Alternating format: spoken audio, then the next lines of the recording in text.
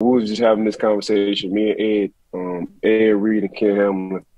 We was having this conversation, man, because them boys in the cigars heavy just as well as me.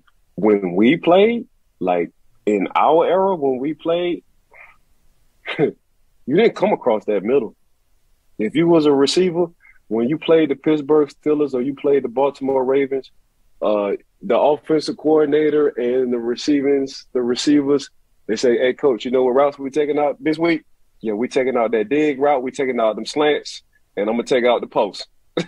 Because we playing some boys who are live, and that's when the rules wasn't changing. You know, we was, and the guy was saying something about with James Harrison, when we played Cleveland. I think Debo put Josh Cribbs and Colt McCoy to sleep. I'm talking about right. I ain't never seen a grown man before he hit the ground start.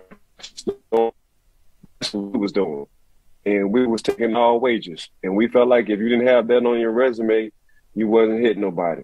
To answer your question, picture me trying to hit you, trying to knock you out, and before you hit the ground, you snoring. And it ain't even nighttime yet. You ain't even take no Benadryl.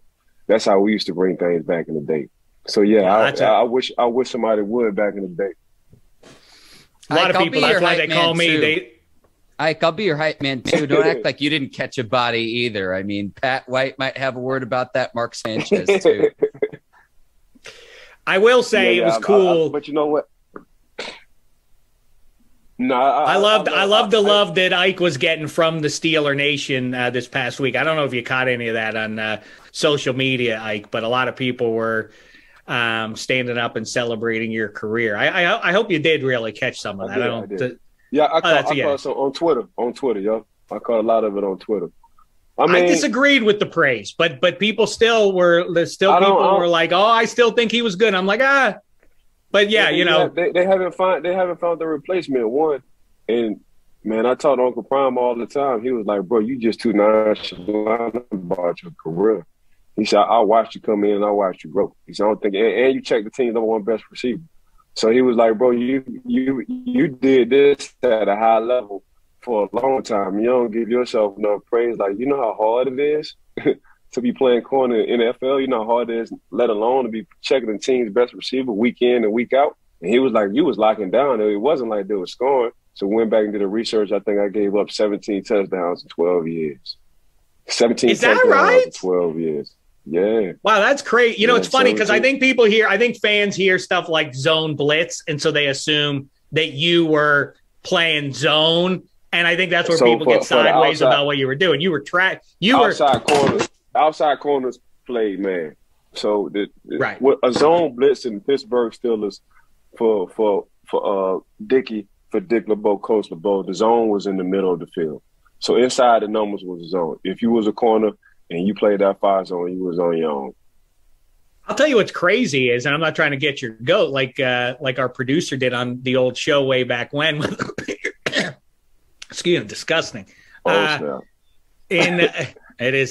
This is what old age is. This is coming for you, Ike. There's no avoiding it. Hey, this is what old. But you ain't even old. You just sit in the house all day.